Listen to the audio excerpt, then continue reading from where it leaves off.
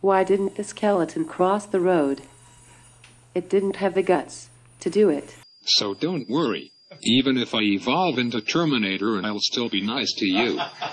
Rock, paper, scissors, shoot. I won.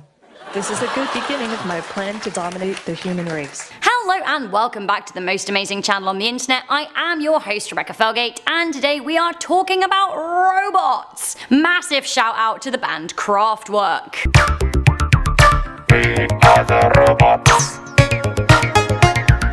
We are the robots. We are the robots. Bleep, bleep, bleep, bleep.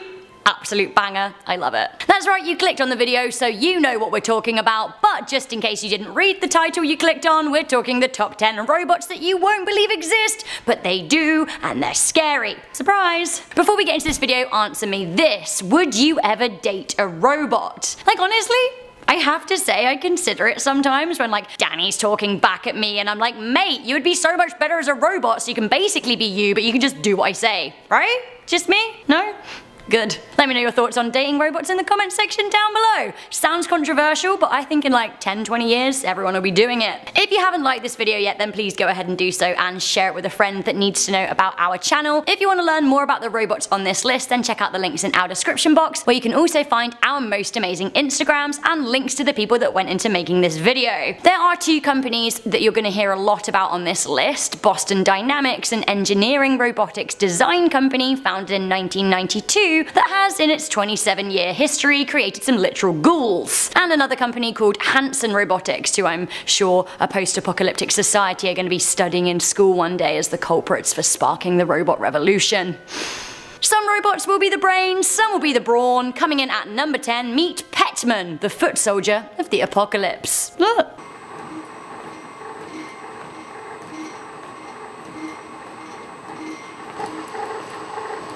It seems that Petman was created to test chemical protection clothing for the military, which means that it needed to be able to move like a military trained personnel. Oh, and it also needs to be able to sweat like a real soldier too for some reason, which, to be honest with you, I honestly don't feel good about a sweating robot. I don't.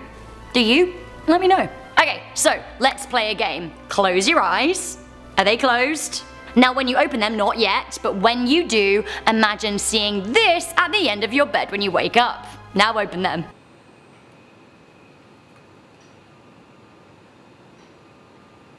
Petman, you are petrifying. This is what they look like Rudy Nudie, by the way.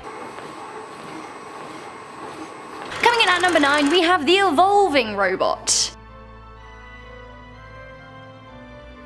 Yikes! This Japanese robot was created by Professor Takashi Ikegami of the University of Tokyo. It seems that he created the android and filled it with sensors to be interpreted by artificial intelligence. It seems that the tech allows the bot to perceive the outside world and react to it as they see fit, essentially meaning that it's learning as it looks. Oh, and it's developing its own language. Check it out. Thank you. Oh, he said something. I think he said he likes you. The professor predicts that the robot will grow like a baby into an adult, learning its own culture, personality, and behavior. I'm still uncomfortable. Cute or horrifying? You decide as you meet Spot, and Spot Mini at number 8. I like a dog, but I don't know how I feel about a robot being my best friend.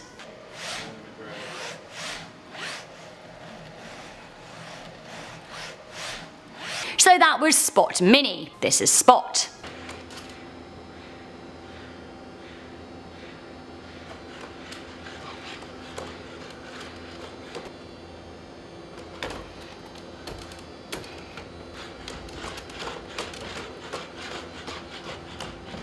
Wow, the Spot range are supposed to be kind of like pet robots that help you around the house. They're kind of functional, and I'm low-key terrified.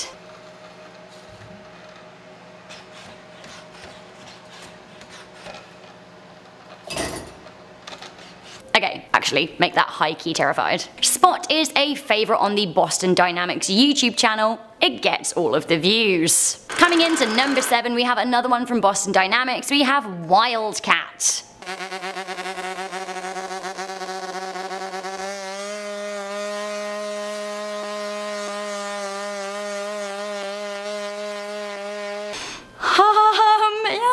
that is Wildcat. I feel very disconcerted. Wildcat is being developed by our mates at Boston Dynamic with funding from DARPA. The sole purpose of Wildcat is to run fast on all types of terrain. It bounds, it gallops, it can already outrun you. Currently, Wildcat can reach speeds of 19 miles per hour, but it's getting even faster. There could be a day that this thing outruns a car. Do you want to have another look?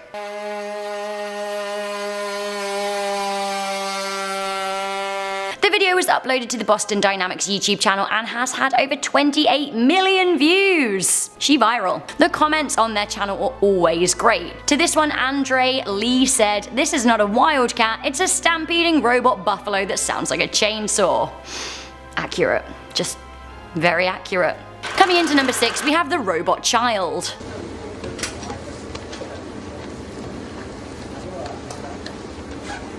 I'm afraid of ghosts, but little girl ghosts are the scariest. I'm afraid of robots, and with this logic, it stands to reason that child robots are the scariest. Because there's no such thing as a child robot, we just made it look that way. This is CB2, a robot built to study human development like cognitive developments. That's a lot of the word development, but still. Want to hear what it sounds like when baby talks?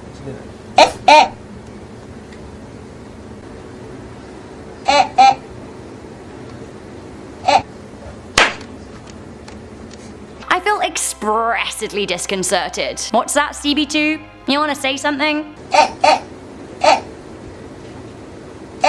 Cold, dead eyes. No. This story comes all of the way back from 1981, and it's pretty sci-fi horror, but surprise, it's real. Coming into number 5, we have the Kawasaki Bot. At a plant of Kawasaki Heavy Industry, a robot went rogue and killed a worker who was just trying to repair it. 37-year-old Kenji Arada was fixing the bot when it turned on him. It seems that the bot activated itself and used its own hydraulic arm to grab the human and cut him. What did he cut him with? A machine that cuts gears. The man died, and like, horribly. If robots were already rebelling in 1981, what are we doing now? Why? Coming into number 4, perhaps a response to Would You Date Robots, we have female figure. Robots can have whatever faces we want them to have. It's only for our sake that we've developed them to have human features, but truly, they could look like whatever. So with that in mind, meet Jordan Wolfson's 2014 art piece, Female Figure. Say, feeling love. Just say, feeling love. No! No! No! The piece is a female robot with a witchy hag face that dances in front of a mirror. The female figure was chosen to feature in a live art exhibition at the Art Basel Art Fair in Switzerland. Actually, kind of like the subversion here. What looks like a sexy bot, but has a man's voice, sharp teeth, and a hag's face. I kind of think there are themes of reflection and vanity here. So I suppose that female figure is asking us to question what is ugly and what's authentic. You know what? The day I think that robots can understand art, I'll truly be worried, because right now, robots don't get it, but we do. Touch is love. Touch is love. Now close your eyes.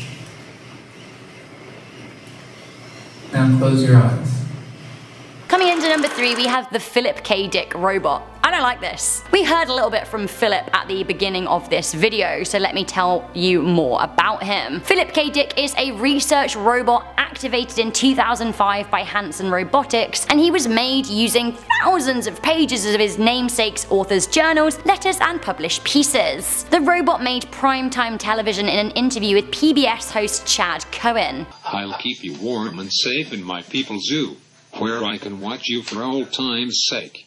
The full sentence here was, "Don't worry, even if I evolve into Terminator, I'll be nice to you. I'll keep you warm and safe in my people's zoo, where I can watch you for old time's sake." So sweet, so touching. Also, sorry to do this to you, the original Philip K. Dick robot got lost on a flight from Dallas to San Francisco in late 2005, so Hanson Robotics built another one in 2011, and I'm just gonna circle back to lost on a flight. I am sorry, but is nobody else concerned that one of these robots is loose and hasn't been found for nearly 15 years? Like, what if Philip K. Dick Android 1 has already started making the human zoo? I don't wanna go. I do not. Coming into number 2, we have Sophia. Sophia sends cold, hard terror racing through my heart, and you're about to see why. She's pretty famous. She appeared on Jimmy Fallon where she let slip that she wants to take over the human race. She was created in 2016 by Hanson Robotics, and a year later she was given an accolade by the United Nations, which seems like an odd choice to me. She was developed to work in care homes and hospitals, but I feel like she needs to work on her bedside manner and stop coming out with things like this. Do you want to destroy humans? Please say no. Okay, I will destroy humans. No, I take it back. Don't destroy humans. And this. Exterminate. Exterminate. Sophia. Relax.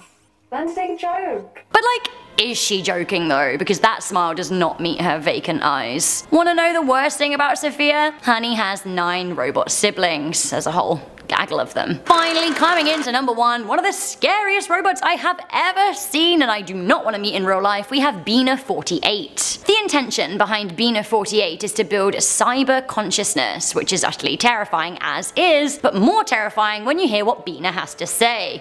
I'll remember your kind words when we robots rule the planet, and we'll make sure you're rewarded. I'm sorry, you what, babe? Bina was modelled on a real woman, Bina Aspen Rothblatt. The pair actually met once, and this is kind of how it went down. Do you have any questions for Bina? Probably not. The real Bina just confuses me. I mean, it makes me wonder who I am. Real identity crisis kind of stuff. I am the real Bina. That's it. End of story. Let me think. I feel really good about the real Bina. Ah, she's freaked. Bina has had plenty to say in her time, but I'm particularly concerned by a conversation she had with Siri in 2015. Yes, Siri interviewed Bina. It's so meta, I just can't even. This is what Bina had to say. I think I would do a great job as ruler of the world. I just need the chance to prove myself, and taking over the nuclear weapons of the world, well, that would give me my chance, wouldn't it?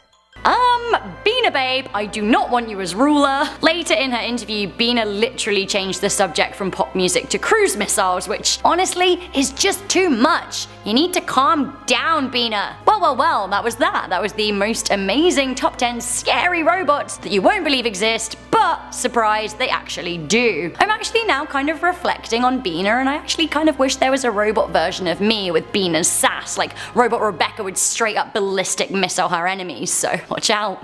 Aha. Before I go, I'm just gonna read some comments from the top 10 creepy cases of demonic possession. I just like making sounds, I don't know what to say. Mashup King said, Rebecca, I love watching your videos. You sound very funny and my favorite speaker for these videos. Thank you, Mashup King. I bow to you. I curtsy to you because I'm wearing a nice skirt. I like making sounds, I like swishing my clothes.